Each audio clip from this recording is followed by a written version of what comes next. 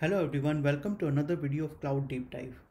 In this series we are talking about AWS KMS, and in this particular video we will talk about KMS customer managed key, and I will give you a demo how you can create customer managed key. And in that demo I will specifically show you about the key material origin, which is from KMS. So let's go to our console. So I am in my AWS console and I open my KMS, and if you want you can find KMS under security. If you go to your main screen, all services, security, identity, compliance, and you will find key management service. So I'll go to customer manage key and I click on create key. So when you click on create key, for customer manage key there are two different type of keys you can create: symmetric key or asymmetric key. Symmetric key is the key where single key will be provided for both encryption and decryption, but for asymmetric key you will get a pair, public key and private key pair. So we will choose symmetric key for this demo, and we'll click on advanced option. Now here you can see key material origin. So remember in my slide I mentioned key material origin as KMS. So we will be using in this demo where my key material origin is KMS. In addition, you have two other origin you can use: external and custom key store. External is you create or generate the key material on your on-prem and then you upload it to KMS. And the customer key is the cloud HSM. You generate that material in cloud HSM. So for simplicity, we just keep it as KMS for this demo, just for the learning purpose, that how KMS works. And next you see the regionality. Earlier, KMS was a single region key only, that in which region you generate the key, you can use that key in that region only. But now AWS make this KMS as a multi-region key. So you can create a key in one region and then replicate that key in another region as well. I have already created a video on that and I will provide you the link on the right hand side corner here, and you can click and you can learn more about multi-region key if you want. So I'll keep it a single region key here. Then we can click on next. Here we need to provide an alias.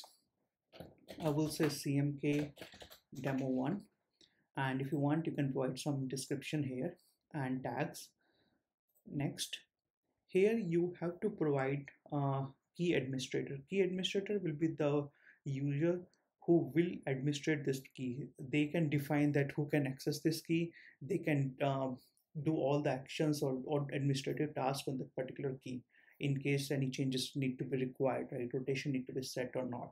Those kind of thing can be done by the administrator. So you can define any user as administrator. So for now I'll use cdd admin as my administrator for this particular key. Here you can also give the rights to that administrator whether they can delete this key or not, or you can say that this administrator can just administrate the particular key, but the deletion rights I just want to keep it with the root account. Next, here you will define that which user can use this particular key. So one thing you have to remember, that based on what user you defined, only those users will be able to access this particular key or use that particular key. Suppose you are uploading any data to S3 file or S3 bucket and you are using this particular key, and the user who logged in the console while uploading that particular object, if that user does not have access to this key, they won't be able to upload or read that particular object. So for simplicity, I'll keep it like cdd admin is my user who will be using this particular key. And if you want, you can link any other AWS account as well who can use this particular key. Next, we'll just review all the configuration what we have set. And here you can see the policy that who all have administrative access and who all have your user access. And then we click on the finish. So once we click on the finish, our key is created and it's ready to use. Now, if I go to my S3,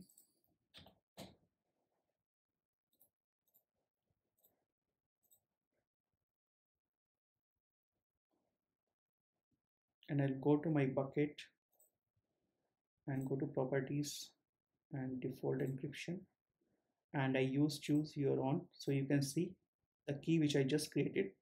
You can see it here, CMK demo1. If you want, you can use this particular key here.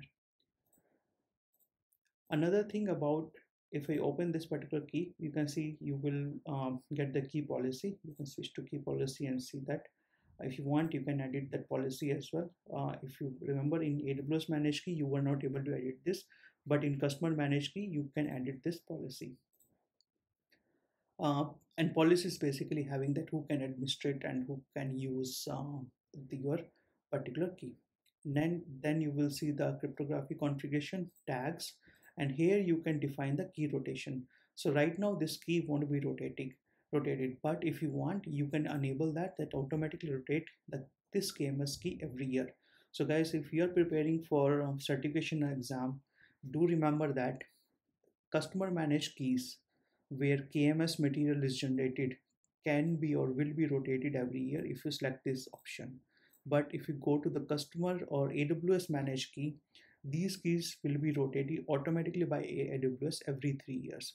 But for customer managed key, you have to specify that you want to rotate that key. And if you specify, these keys will be rotating once in a year only. So just keep that in mind while going into the exam, because might be tested on this kind of a question. So you can save it, and after that it will be rotated every year. Next is alias. So if you want, you can create multiple alias, or if you want, you can delete if you have more than one alias as well. If you go to the key actions, you can disable this key. Once you disable the key, nobody will be able to use this particular key. That means that you won't be able to use it for encryption or description. Second is scheduled key deletion. You can delete this key, but you have a waiting period of 7 to 30 days. What does that mean?